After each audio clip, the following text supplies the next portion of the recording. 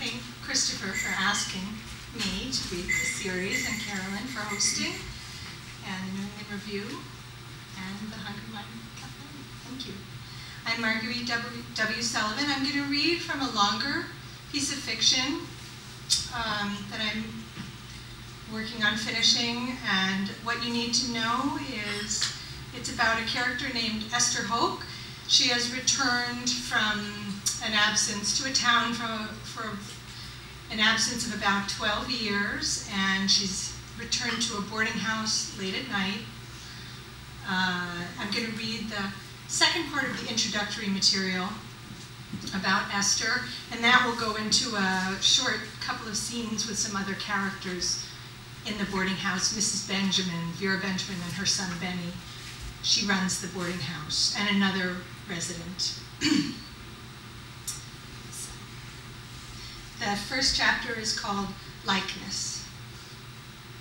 No one hears tell of Esther Hoke. Her name spans this slender gap of what she's lived and what she has yet to live, a geography so narrow as to be nearly undetectable. She is not listed with motor vehicles divisions or insurance agencies. Her birth certificate is folded into 4 between pages of her old Schumann book, which is en route from Dunning with most of her music. Other numbers she may once have been assigned lie buried in envelopes, drawers, shelves, or other locations, all unknown to her, really to anyone. It's impossible to think of all the people who know nothing of her or her papers, her relationship with certain numbers, and so on. She never registered with the Musicians' Union, though she carries a bank book in her purse and checks the columns regularly. She has no address book, receives no Christmas cards, subscribes to no magazines. Even yesterday's bus ticket in her bag does not bear her name. When she is called upon to give a certain identifying number, she can see no reason not to give a number, and usually gives the same one with a full understanding that nothing she transacts with the world rests upon this number, which in turn means the number she gives will never be used to any meaningful purpose and can therefore claim the fictitious life she gives it. The phone number at Aunt Alice's house in Dunning was 627-8851. Her phone number at the Paget apartment all those years ago was 532-7619. These prompt a small, effortless refrain in her head, though she is conscious of a freedom from numbers that sets her apart. All information that might be gathered about Esther Hoke from desks and files and drawers, all figures and records and notes and reports, would amount to a tidy rectangle no larger than a toaster. From it, nothing numerically succinct or germane would be learned, yet numbers teem through her like electrons. The number of gumdrops in a jar, 333, guessed correctly at the church raffle when she was 9, the first sign of her clairvoyance. Number of elastics worn on her braces, 535.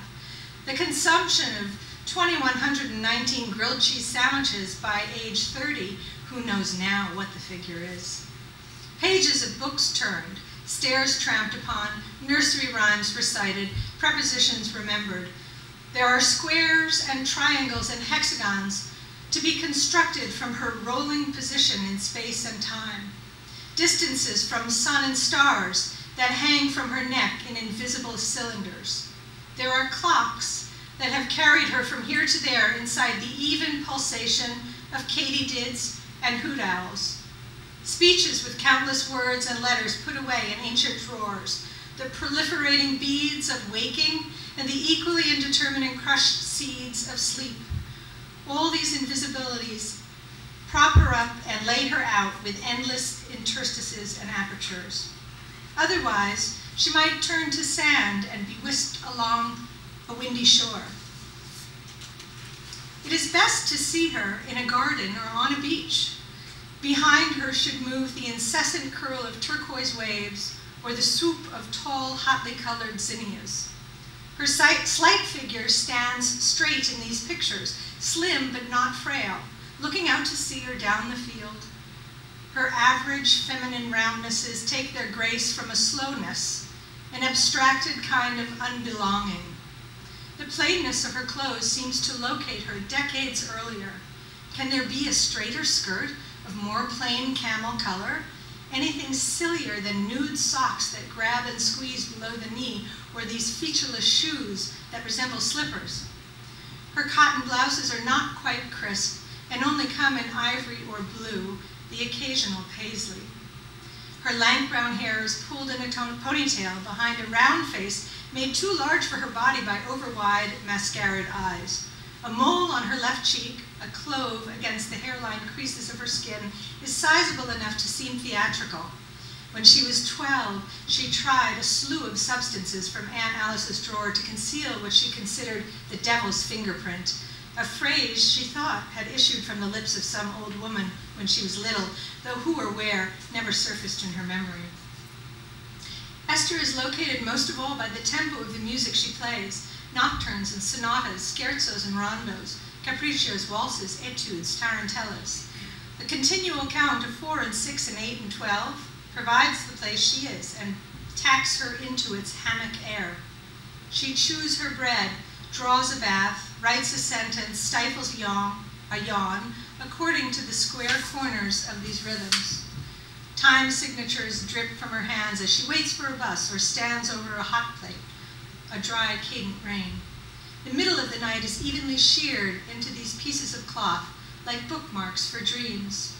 Even so, she must be seen in her remarkable state of unencumbrance, a body set adrift in the ordinary traffic of towns and roadways and street lamps and calendar squares, entirely unfettered, weaving like a gnat from here to there, afloat on the hum of strangers' colloquies, dropped from a late-day thunderclap. She sleeps in this modest white bed, but no one knows she is there. No one sees her smallness, her forgetfulness. She sleeps in a dense gray fold of time, years of solitude pegged into her form. Hours pass in this unencumbered state, then the morning trickles into being in bits of fuchsia cloud. As this day dawns, her search begins, a search for lost time and all the things in it. Once morning arrives, her solitude will become compromised. People will begin to gather round her, people who are yet to know her, people who recollect her, people who have found it preferable to forget her.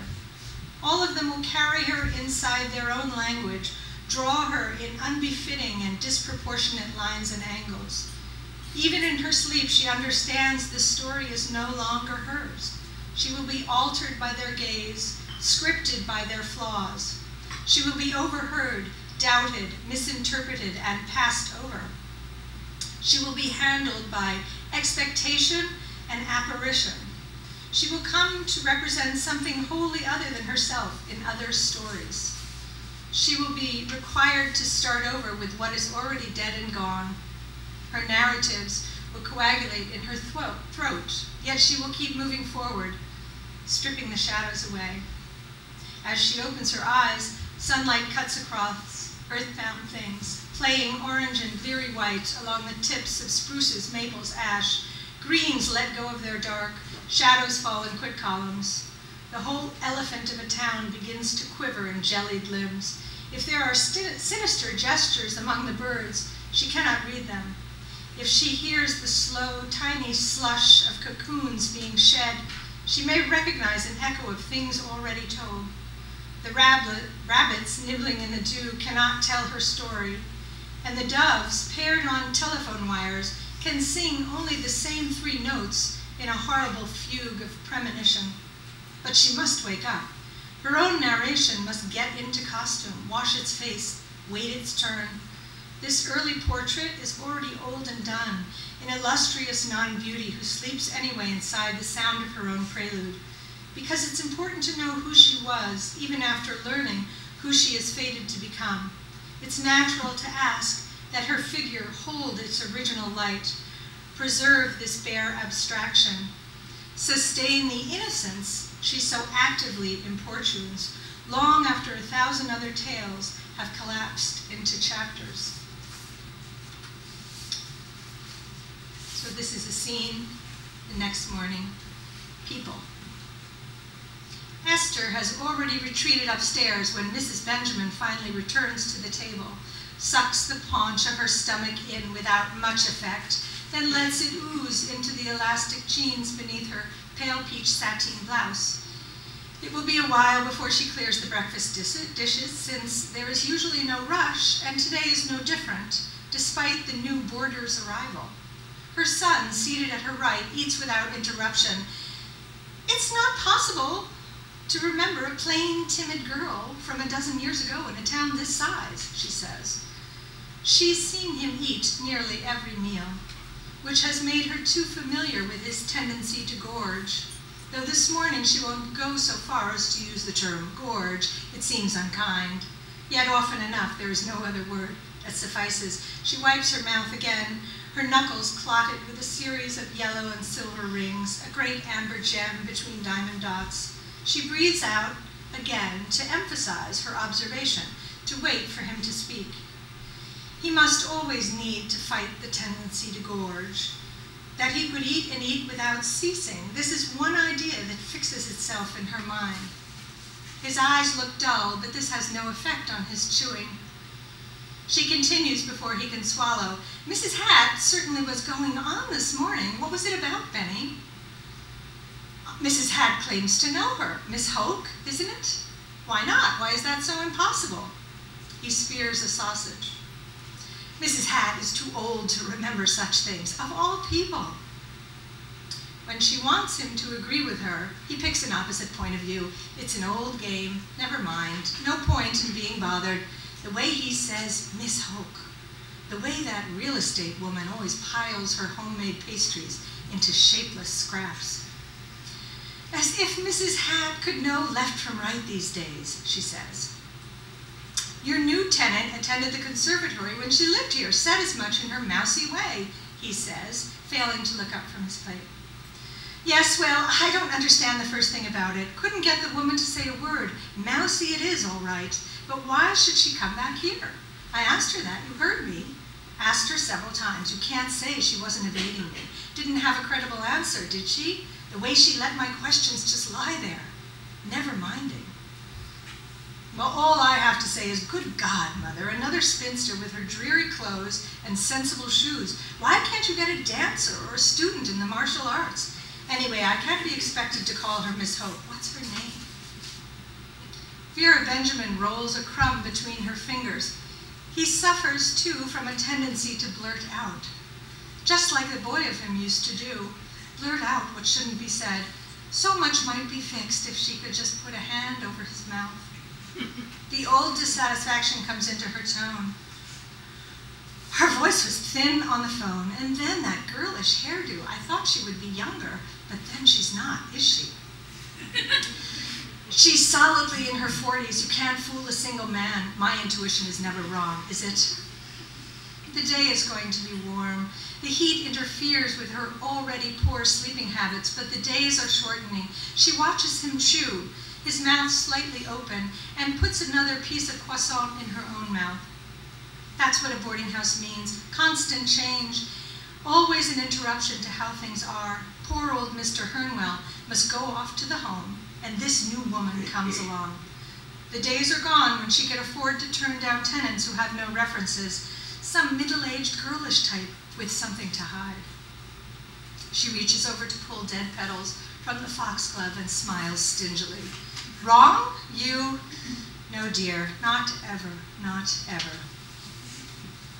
Mrs. Hatt hears her name from the adjoining parlor, where she watches a game show and rocks her body in the straight oak chair. Her long thumbnails clack one over the other in time with the rocking. Those two are forever gabbing, Benny and Vera, Vera and Benny, who would as soon talk of nothing as do anything, who would gossip and argue till the end of time, who wouldn't know how to keep still at their own funerals. She drowns them out with the names of show contestants, mixed in with the name Esther Hoke. She repeats as many names as she can think of to the rhythm of her rocking body. Gradually, she hears herself saying the names of grade school companions. Tilly Wietzma, Gibby Ross, Ellen Conduras. The people she knew 70 years ago were perhaps the people she knew best of all. She sees their faces one by one, eternal in a blue haze. A line of sunlight cuts across the soft beige leather of her shoe and looks as though it might burn. He'll come and change the channel shortly. The same thing happens every day. He'll come in and announce the weather and fiddle with the television. The thought of his hulking shape, his insincere commentary, accelerates her rocking slightly. He will change the channel to something random, some sports show, some jibber-jabber she doesn't want. He does this invariably on his way upstairs. He will stare over her head and put his hand briefly on her shoulder and talk about the beauty of the day. His fancy words make a kind of dress over him, a gingham floral with little bows on the arms to cover up his brutishness. She likes to picture him in pink gingham. She can see him sweating and pumping beneath a pattern of flowers, putting it on thick. He puts it on like no actor she's ever seen. He creeps up the stairs like a weasel. He cleans his ears with a velvet gauze. The mother's a sticky wicket, fussy, nosy. The infections of the house, where her daughter put her 4 years ago, her own daughter, who lets her stay cooped up in this menagerie. But goodness, Esther Hoke has come to this house. Somehow this has happened, hasn't it? Whom can she tell? They shipped the old man off without so much as a fare thee well. They took him when no one was looking, ailing Mr. Hernwell, with his liver spots and stories of submarines. Then they closed and locked his door before anyone could say a word. His drooping eye always gave her such a pang, such a horrible sadness. She had wanted to hold his hand, but had only ever given him a series of brittle smiles, useless fodder for the likes of him, who probably could barely see her. But I know this girl, she insists, as she picks seeds from her molars. I know that I do. The girl with the piano, these heavy Russian ballads in the morning. The girl who disappeared. There's no way to know how many years ago that was. All that funny business, what was it? Someone thought she was dead, or people said something strange had happened. The man never came, though. That was the strange thing. Never came looking for her, the boyfriend. But here she is, bobbing on the surface like an empty rowboat. She might have been carried in with the storms. The storms make my head hurt. The storms keep coming, even when the summer seems so quiet. There may be another one tonight. After all this time, to see her here, what does it mean? The air between Mrs. Hatt's teeth slips and whistles. Her nails snap like eggshells. She knows a few things, she tells herself, because it's the coincidences in life that hold all the meaning. Thanks so much for listening.